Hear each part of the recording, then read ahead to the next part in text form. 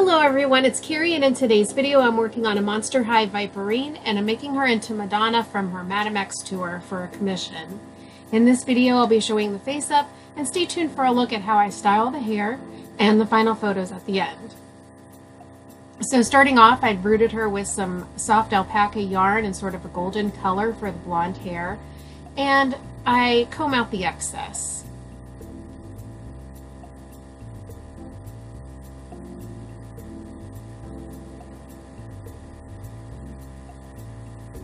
So after I've rooted her, I just pull up her hair into a little bit of plastic with some pins to hold it in place while I do the face up.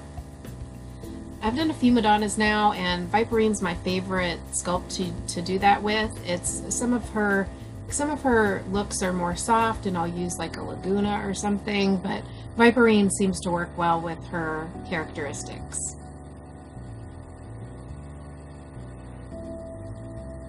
So I'm using several reference photos from her look with the Madame X tour.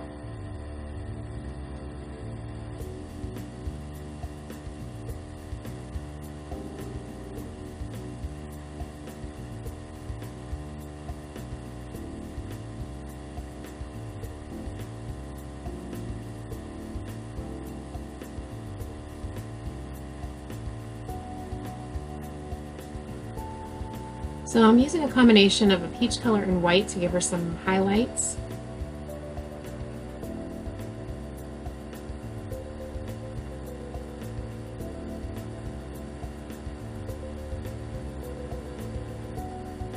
So I had a tight timeline for this commission, so I didn't film the costume making. However, if you're a supporter over on Patreon, there's an inside look at how I did the fabric for her robe and the hat in the reward library. So after I made her robe and hat, I also made a sort of a corset and short outfit, and then also a black robe. So she's got kind of the full, the customer wanted kind of the full overall tour costume changes.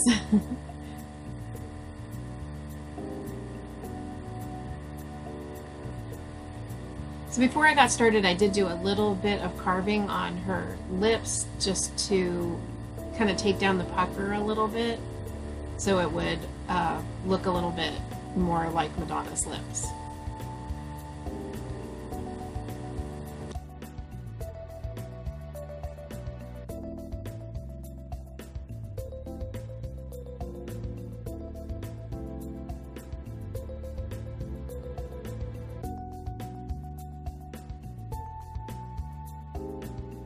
I shaded the lips with some pan pastel and sort of a custom mix that I kind of scrape out some of the pan pastel colors in like magenta and burnt sienna and white, just to create some different pinks. I think since I've done this, they've come out with some different pink colors, but this has been working out pretty good for me. Eventually I'll invest in some other colors, I'm sure, but these pan pastels last a real long time for this particular craft.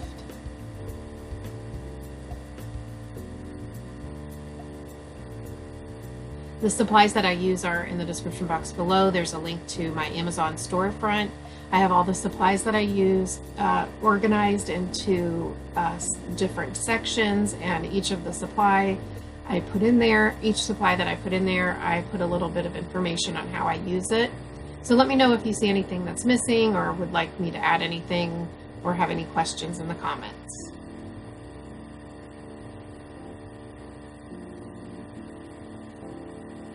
Also, let me know how you guys, what do you guys think of my camera angle? I worked initially when I first started this channel, I was filming from a different angle, and so for the past few years I've been doing this particular angle and haven't really heard anything good or bad about it. I do adjust the angles a little bit when I can, but it is more convenient just to film from above. But if this doesn't, if you have any opinions about a camera angle that would be better, let me know. Let me know what you guys think.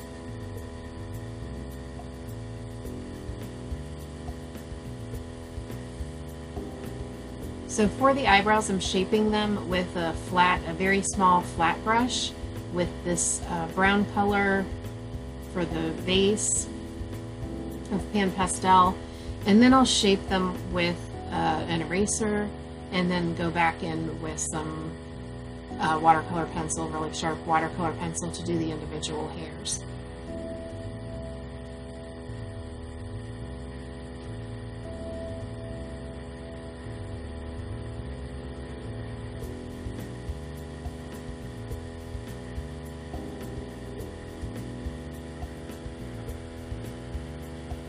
So I've been customizing dolls for about 9 years now, I think.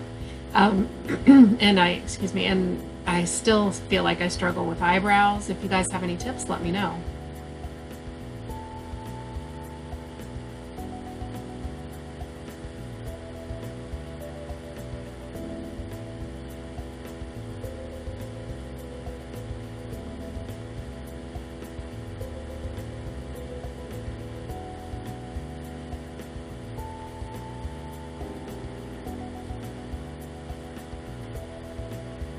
So I'm just doing some contouring to kind of capture the Madonna's facial features, using the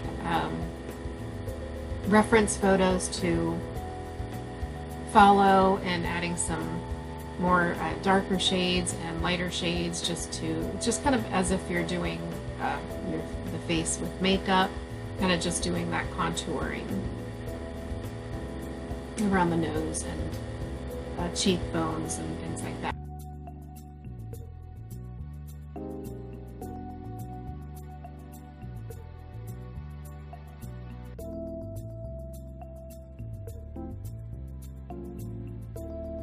Going back in with white and doing some highlights around the eyebrows and the tear ducts and philtrum. Just a reminder, if you're looking for some step-by-step learning, check out what I have to offer on Skillshare. I have 2 beginner classes that are structured in short, easy to follow lessons where you can learn at your own pace. And heads up, if you sign up through the link in the description box below, you can now get 1 free month with no obligation. I believe this may be for a limited time because usually it's only 2 weeks. They kind of changed that to 2 weeks last year, but now I got a notice from Skillshare that they are offering a full month with our links now. So let me know if you have any questions about that in the comments.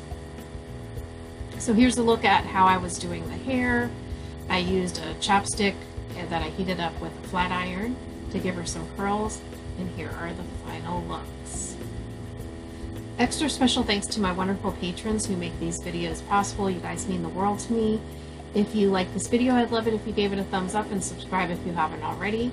Thank you guys so much for watching. Have a great day. Bye.